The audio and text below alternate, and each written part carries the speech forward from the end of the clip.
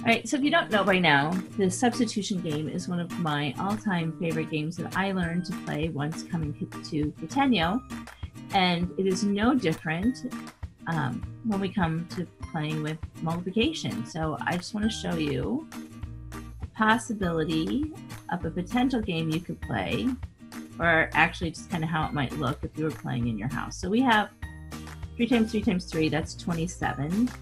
And I'm going to multiply that. I'm going to double that 27, and now we have 54. I'm going to double it again, and now we have 108, and let's double it again. And now we have, this right here is a total of 216. So we just want to play the substitution game, and I'm going to limit this game that I'm playing all by myself to just multiplication. So something I see immediately is that I have 3 cubed times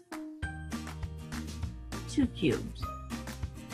And then I can easily see from here that I have 27 times 8.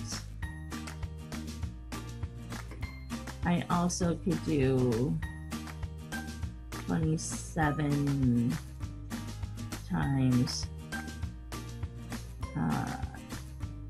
2 cubed, and I could do 3 cubed times 8. I could also do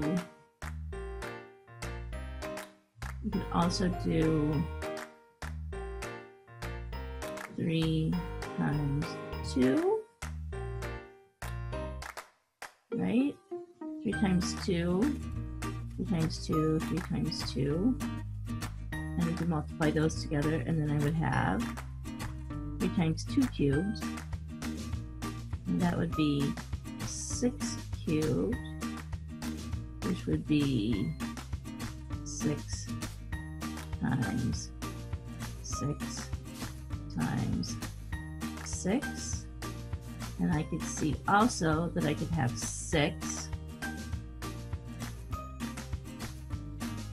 times 6 here is 36.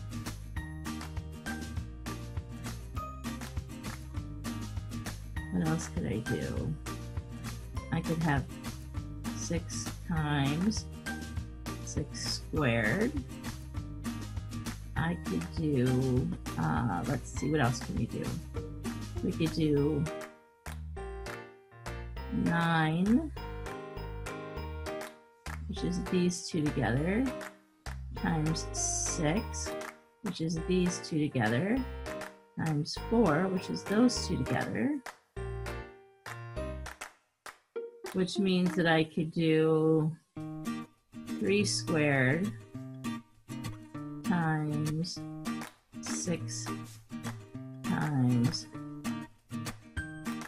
2 squared.